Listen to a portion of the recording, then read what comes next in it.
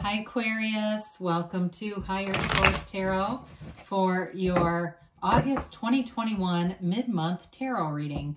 This is a reading for all Aquarius, Sun, Moon, Rising, and Venus. If you are new to the channel, welcome to you. I post new readings every Friday and again on Monday. And to those of you who have been around for a while, thank you so much for your support and everything that you do. I love reading tarot. It's a lifelong passion. I feel it's part of who I am. And so it's wonderful to be able to connect with you and share your energy and do these readings. And, you know, if a reading doesn't resonate, you can always check back in a couple of days and just watch a new reading. You could look at other parts of your chart and get a more complete energetic profile, or even look around on these Monday readings because the style of reading is different from week to week. I'd never try to make a reading fit. There's plenty of new readings, and the right reading will find you. And if you like tarot and you like this channel and you haven't subscribed, I'd love to invite you to subscribe to Higher Source Tarot here. All right. What advice do you have for Aquarius? Sun, Moon, Rising, and Venus. What does Aquarius need to know, please? Okay, let's do one more. There we go. So we'll begin here with the tarot, and then we'll have the angel answers oracle cards as well. You've got your current position. You've got the Magician. Ooh, that's cool. With the Emperor. That's mighty. Your destiny here, you've got the Page of Cups. The distant past, you have the Ace of Pentacles. That's cool too. The High Priestess is in the more recent past. The energy coming towards you is the Six of Pentacles. You're represented by the Empress. The person or situation around you is the Nine of Wands. You've got the Seven of Pentacles in your hopes and fears. Six of Swords in the outcome. That's interesting that you have two sixes here. Now, the bottom of the deck, these are your clarifiers. Now, before we get too far into this, you have here Earth, you've got Aries here. You've definitely got all the elements here. So there's like something about balance with those two sixes, right? They're always looking for balance, symmetry. And you've got it here again with the Knight of Wands and the Knight of Pentacles. Immediately, I saw that as sort of like those polarities that are presented in the, you have it here too, the light and the dark columns, okay? It can be about the balancing the sort of our natural instincts or desires and wanting to kind of force those, to tempering, redirecting those and allowing things to unfold, allowing things to grow from a deeper spiritual level. And so there's something with this. There's like a push-pull dynamic is what I get here between those two knights, right? It's like one of you, and it could be you and another person. You know, one is wanting to see things grow. For some of you, it's a little bit more organically, and maybe the other one is looking to create and wanting to, again, that word force comes in. I hate to use that, but and two, if you're at odds with somebody here too, I don't see them giving up on the relationship or the situation. Okay, I do think they're tired of, if there's been a disagreement, they're tired of the disagreement. And I do see that resolving. But with the Five of Swords here too, again, it's kind of looking at that and deciding I'm just not going to participate in conflict if that's for you. But I do see too with this, not only that push-pull, but you do have nice elements in terms of stability here, growth, monetary stability, and taking action to create things around you. So in a good way. I know sometimes when we talk about polarizing energies, it gets a little bit tricky. But again, I do feel like there's this energy of you know, taking some action and creating things, especially when, you know, when we start off with this. And we can go so many ways. I mean, I love to see the Empress here with the High Priestess, but you also have it here too, right? And so the Empress represents you, but there's the Emperor. So there's definitely a couple here. There's a relationship here that's very important. Now, if you're manifesting the relationship with the Magician energy, it's a match. Even if there's some differences, again, there's this energy of balancing one another out. And so the Magician is a card of creating around you. It's a card of empowerment. he has the infinity symbol above his head because you're being infinitely guided. You get what you expect, and this is that bringing heaven to earth. Your thoughts become things with the magician. And so you have everything available to you. For some of you, there may be new opportunities here in work that are definitely bringing in more money, if it's more clients, or new avenues or new ways of doing things. And with the magician, though, it is an energy of passion. It's an energy of transformation, of bringing things alive everywhere around you. This is high-powered energy. So one of the things that you do in general is you are an out-of-the-box thinker, and the magician embodies that, where you're wonderfully creative. You're not afraid either to take risks with the Emperor and the Empress here too. So for some of you, the balance may be somebody else who's more of an earth sign. That could be what that is coming in. You've got an earth sign here that's maybe a little bit slower to move. Now, with the Emperor, you've got wonderful protective elements here. Of course, he's the father. You've got the mother and father of the tarot showing up in this reading. And he, too, wears that red cloak. Okay, it's this desire, but his robe is also a symbol of wealth and power. It's a card of creating your own reality for sure, and using your wisdom, all right, using your experiences as your guide. So some of you are getting very good at recognizing when an experience is going to lower your own vibration and just not messing around with it, because the Emperor wouldn't get involved in something he knew was not going to be successful, all right? Even though he is, like, you know, he leads a battle, he leads the charge, he also doesn't do things that are stupid. So for you, it'll be about using your discernment. He uses logic. Both of these do. They use logic in the conscious mind. And you have another interesting twist with the High Priestess, because that's the subconscious mind. And so it's when you see things like the Emperor showing up with the High Priestess, it's also an indication of not allowing maybe some of the mystical of things around you to override your ability to think and rationalize and things like that. So if there was some reason why something seemed like a bad idea to you, you're kind of using your instincts in tandem with this. I hope that makes sense. There's just so many rich symbols within these cards.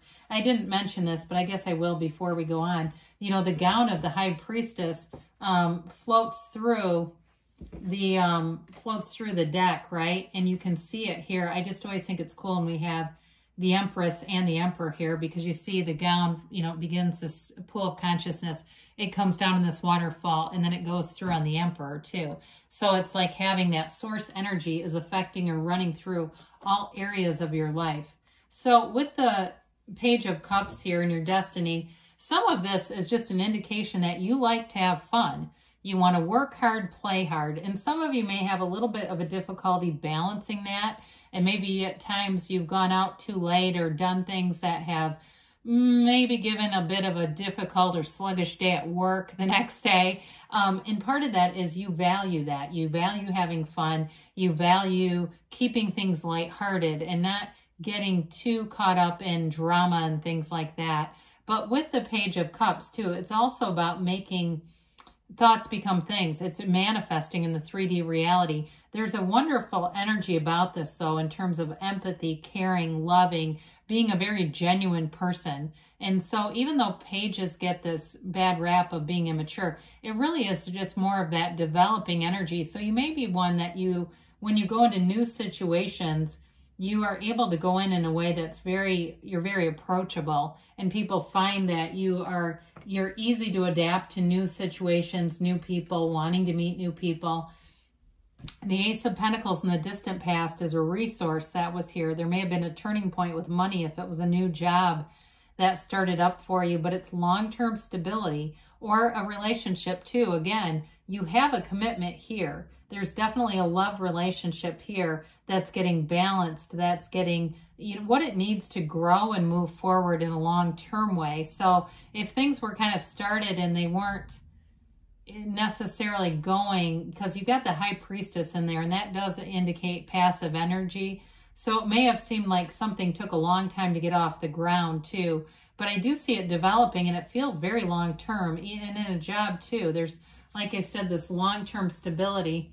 So with the High Priestess, it's really about having a knowing. She's the card of the psychic. It's balancing, though, You know, and she is a card too of your subconscious mind. And so being able to make thoughts become things is a huge part of this. I've talked about this before. I think it's prima materia is the phrase, but it just basically what it means is that everything comes from the mind in this. And so it's really the influence of that conscious mind into the subconscious and then creating from there.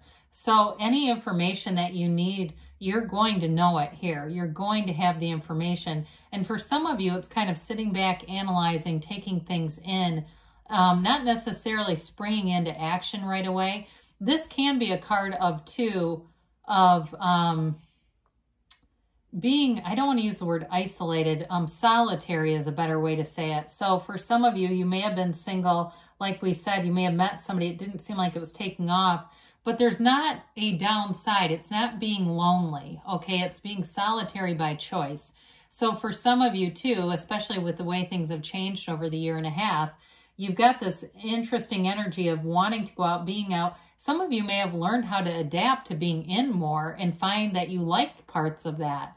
And so she is an interesting energy too, because sometimes this can be an energy about, at times, not getting along with other women too. So for some of you, or women in general, if you're a man, I shouldn't have said other there. So for some of you, if you have a relationship too with this Empress here, or there's a mother figure that you've got a challenge with, I do see you resolving that, okay? I got into that a little deep because that's such a hard card just to gloss over. There's a lot of meaning in there. So the Six of Pentacles is a card that brings in balance. It's helping one another out. Again, in a relationship, you've got a wonderful balance between that Emperor and Empress. You've got it multiple times here.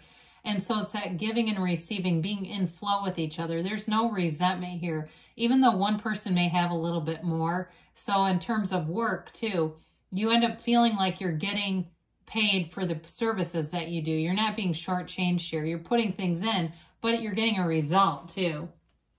So with the Empress, she is the mother of the tarot. We talked about that. It's a wonderfully creative energy. It's a wonderful energy for you, even though she doesn't necessarily represent you. It's still pretty close in terms of feeling carefree, loving, uplifted, and growing all over the place. There's a vibrancy here.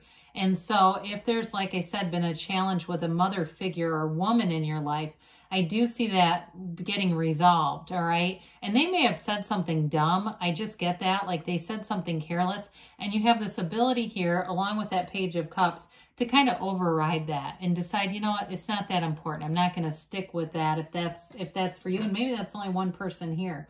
But the Nine of Wands here is not giving up. It is the conclusion of a cycle, though. So I do feel like if you've been through something with somebody, or you've had to put in a lot of effort in something, and it felt like it just was a never-ending kind of swimming against a current to get things going, you're in the place where you come out of that with a lot of knowledge, experience, and an ability to be easy about things. You paid the price of contrast here. So as you come out of that, the situation, if you've had some friction with a person, or like we talked about with work, it's going to get a lot easier. So with the Seven of Pentacles, you are manifesting. You've got the 6 and 7 here, all right? And of course the Knight and the Ace too, but I just saw the 6 and 7 close by each other. And so it really is about seeing those cultivations of the Garden of the Mind.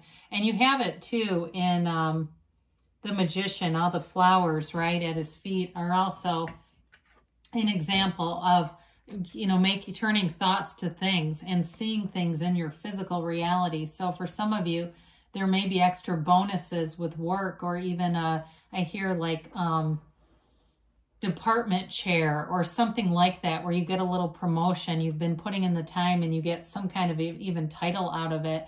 But it also too is a hope, wanting that to happen. So the Six of Swords, you're moving forward here. Some of you too, this can be a card of travel. There's not like a ton of indications here of travel, but it can be. It is moving into smoother territory though, either way, and learning from your experiences, but you also have this guide with you. And so for some of you, it's that connection with your higher self through the High Priestess, and knowing that you're being divinely guided, knowing that you are never alone in this journey, okay? Even when with the High Priestess, that's a card of being a little bit solitary. it's not a sadness. It's not alone. It's being insulated in some ways from energies around you that are just not necessarily a fit. You know, the High Priestess would rather be by herself than be around a bunch of conflict. Or just even like we talked about with kind of a situation, if it wasn't moving forward, it's also too not allowing that to become an obsession, right? And so you have a beautiful reading here though, Aquarius. I do like this. And I also like it too that you've ended in your own energy, right? With the air there. So all right, so you have here big happy changes, okay? So I definitely can see that here. You've got powerful major arcana with, you have the first four. I mean, I'm sorry, we're going to have to do this. I apologize to do this at the end of the reading, but that is pretty cool. You don't see this very often, okay? I mean, I wish I had a card holder right now. I do own one. I just don't have it here. But, whoa, something just fell. Sorry. Okay. Anyway, but that is pretty cool. Okay, I had to fix that light a minute. Sorry. All right, we have big happy changes here. Then you had the situation will improve, all right? And so I definitely see that, though, things moving forward. They say be assertive. And you've got within the next few weeks, so you've got changes moving ahead in a positive way. And you have here a yes, okay? And it's that big emphatic yes. You create your own reality here, Aquarius, so you can have, do, or be anything. I love you, and I'll be back again soon.